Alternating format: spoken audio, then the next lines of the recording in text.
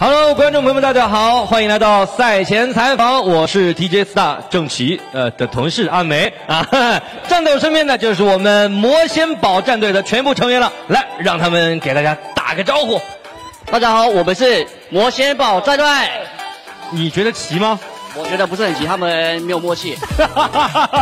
好，我们为什么能够在赛前啊采访这4位，采访魔仙堡战队啊，就是因为你们是夺冠大热火，怎么样？对于你们从微博平台选出来的4位选手，你们我知道肯定是很满意的啊。但是对于你们是夺冠大热这件事情，有没有什么想说的？我觉得吧，志在参与就行了啊。反正居米开赛前不是这么说的啊。那你说重在参与，来让你的队员们说2句。重在参与吧。开心就好啊。毫无悬念。没有，我的意思是打完就知道了。不，王媛媛说毫无悬念啊，夺冠大热必须要拿到冠军。那我这边还是问一下啊，在这一次比赛当中，你们魔仙堡战队最大的竞争对手，那肯定是没有对手3.0战队了啊。那你们觉得这支战队谁给你们带来最大的压力呢？王媛媛说他们队有谁啊？确实，我也想问他们队有谁啊？他们队就在身后。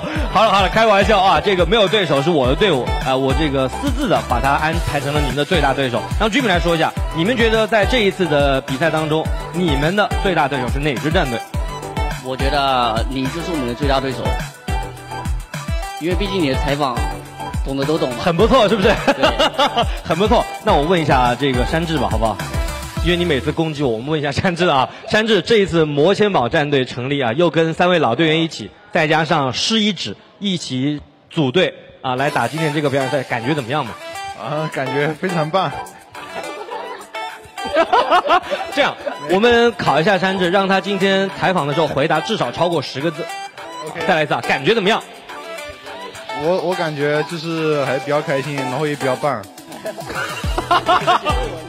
完成任务，好不好？完成任务。那另外啊，除了魔仙堡在台上的4位成员呢，在解说台上还有一位你们魔仙堡1.0的成员酷酷啊，今天他担任全场的这个解说，你有什么话想跟他说的吗？我只想说，以前我没得选，现在我终于选到我想要的了。远在解说台上的酷酷，不知道你有没有听到啊？待会儿我们非常期待，我们把画面给到解说台的时候，他能够给你们队伍啊给出一个怎样的祝福，好不好？那今天我们还是希望玩得开心一点，好不好？玩得一定要开心一点。哎，但我这边可以偷偷告诉你们，除了你们4位是面带笑容之外，我注意到了场上所有的其他队伍，好像跟队员们都没有沟通啊。可能他们比较害羞，像我们就是比较放开。对，那既然你们我了，放得开的话，你们对你的这个所有的对手喊一句狠话，每人一句，好不好？最后再给你们来一道考题，说一句狠话，一定要绝对超狠的那种，打出示一指的这种气势的那种狠话。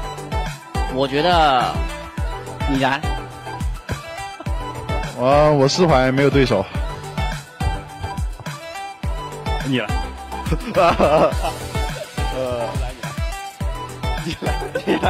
你来，你们毫无悬念吗？让我想一下。青年打。尽力打是吗？你刚刚说的是毫无悬念，怎么就变成尽力打了？这样你选一个你的直接竞争对手吧。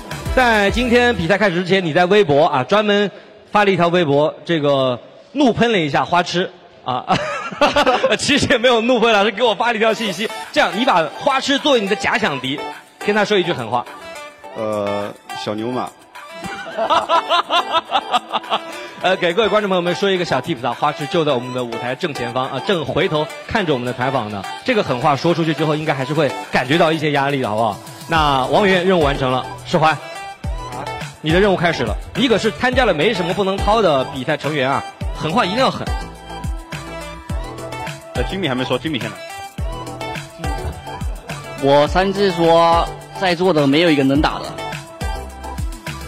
我真的好想挖一下他们在赛前准备说的那些狠话，那些真的太精彩了。但一旦开播拿上麦克风，他们说的话全变了。怎么说嘛，释怀，要不要透露一下刚刚我们彩排的时候聊的东西？聊什么了？聊一些真的可以播的东西。没有吗？总之啊，我再提醒一下你们，在这次比赛打完之后呢，冠军是可以获得2万元人民币的奖金了，好不好？啊，这个是非常不错的头衔，而且也能够拿到一个冠军的头衔，所以你们应该还是会有那么一点点压力的吧？没有压力，开心就好啊。纯纯没有压力吗？居民要不要给他们下点压力？我觉得酷酷应该比较有压力，因为我们换了个对手，换了个队友，你知道吧？酷酷应该很有压力。我觉得待会儿我们可以花一些时间啊，来听一下酷酷啊对于你们这支战队的一个评价。那另外啊，3大平台战队你们是其一，另外呢还有一支战队，我个人认为也是一个非常有力的竞争对手，双子星战队，对吧？接下来在比赛过程当中，如果正面遇上双子星战队，你们会怎么处理他们？怎么惩治他们？你们2个双子星。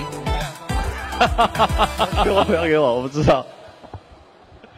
怎么说？遇到双子星，啊，米加城我还是一只手能拿捏的，好吧？哇，这么多！好了，我们的这个赛前采访已经聊到够多了，我们已经从释怀的嘴巴里面套出来了啊！遇到双子星战队，米加城成 C 直接被他单手拿捏。那到目前为止啊，就是我们全部的赛前采访内容了。我们把画面交还给我们的解说席。